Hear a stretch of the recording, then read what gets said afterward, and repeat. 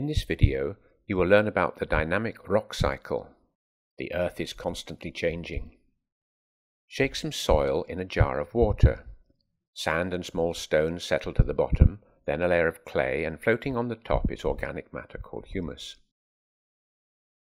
Plant roots help to create new soil from the solid rock, and they get nutrients and support from the soil. This solid rock is often sandstone or granite. They are made up of grains. The granite has interlocking grains like this, but sandstone has rounded grains like this. Weigh each rock and then place it in water. You will see bubbles coming from the sandstone and it gets heavier, no bubbles from the granite, and no increase in weight. Why do you think the sandstone made bubbles and gained weight? Pause and think. Well, there are air spaces between the grounded grains, so the water pushes the air out, forming bubbles, making it heavier. The granite has no air spaces. These are the two main types of rock. Granite is formed by molten rock solidifying, and igneous rock, from the Latin word meaning fire. Think of the word ignite. But sandstone was made by bits of other rock, carried by rivers to the sea. The bits get smoothed and rounded like the pebbles on a beach. These grains settle on the seabed, forming sedimentary rocks, from Latin sedere, to sit. Rocks get broken up by a process called weathering. Pause and think, what sort of weather might break rocks? Mechanical weathering. The heat of the sun expands the rock. It contracts at night, causing it to crack.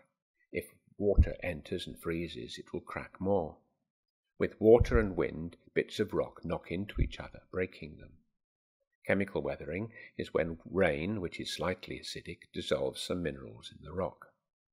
Biological weathering happens as lichens and then the roots of plants grow on the rocks, forcing their grains apart.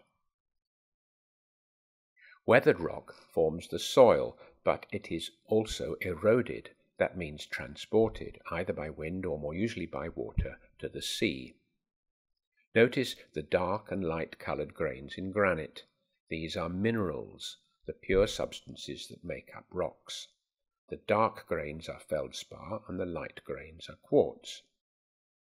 After weathering, the grains are carried to the sea where the harder quartz settles, as in a jar of soil, forming sand. The feldspar settles more slowly, forming rich beds of clay containing most of the trace metals plants need to grow. During the movement of the great tectonic plates, see our related video, the rocks get folded and squashed, often ending up high in the air as new mountains form. If rocks are heated and compressed enough, they change their form and are called metamorphic rocks, from the Greek meta, change, and morph, form. From sandstone we get quartzite, and from clay we get first shale, then slate. Sedimentary and metamorphic rocks get weathered and eroded too. Tectonics carry the rocks down into the Earth's hot mantle, where they melt and emerge once again as igneous rocks, completing the rock cycle.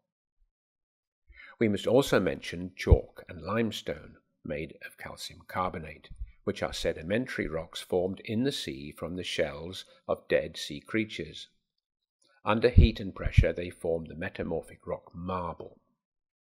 Another rock formed by living things is coal and the related fossil fuels. Peat is formed as vegetation in bogland is unable to rot.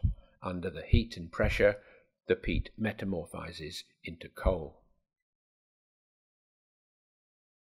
So to summarize, molten rock solidifies, forming igneous rock like granite.